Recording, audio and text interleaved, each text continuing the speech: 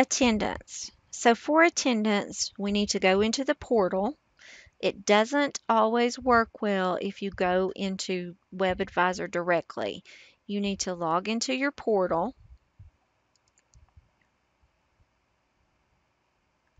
and then you will need to go into WebAdvisor from there, and you will go into WebAdvisor for faculty, faculty information, web attendance tracking, attendance tracking. You will choose your course, and up here, this date is important. You need to make sure that every date your course is supposed to meet is included up here. So I take my attendance usually for seated courses and hybrid courses on Fridays. So let's say the 25th was a Friday.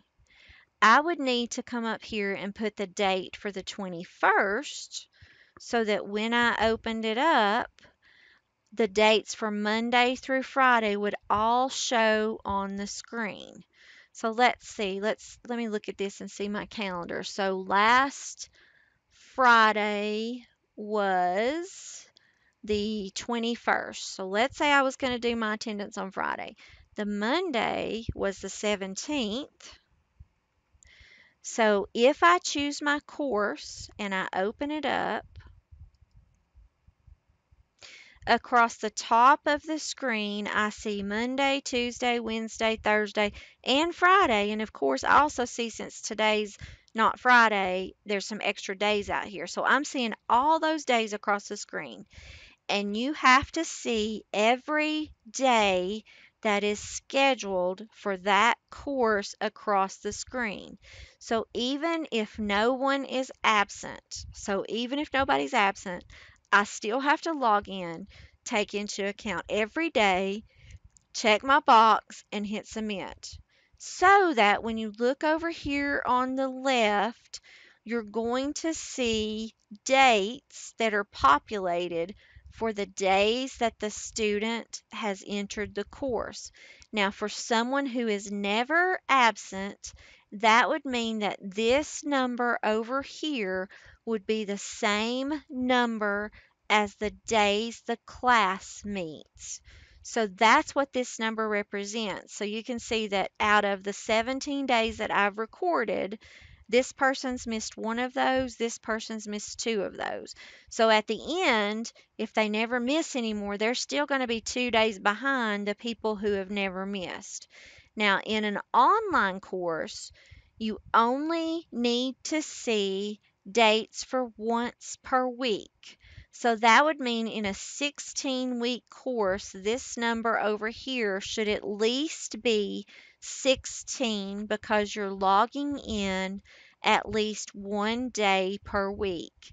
In an 8-week course, you would need to see the dates for 8 of those days, and they would need to be at least once per week.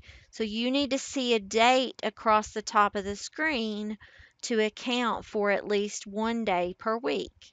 For a hybrid course, for each portion of it, for the seated portion, you need to see all the dates across the top that the class meets.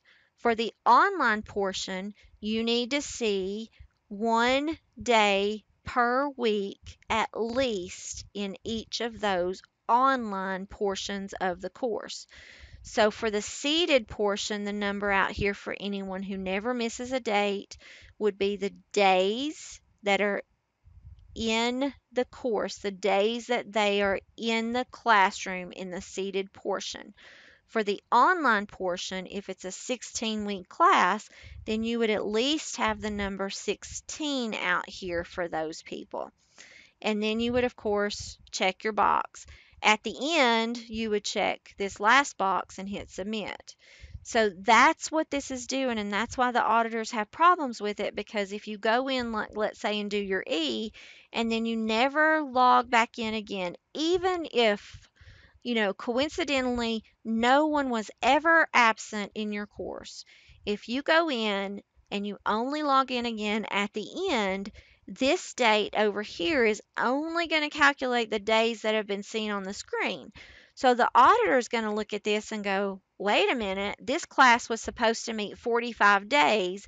It only met 3 days. Where are the other 42 days of instruction? So that's what's happening, and that's why the auditor has such a problem with this.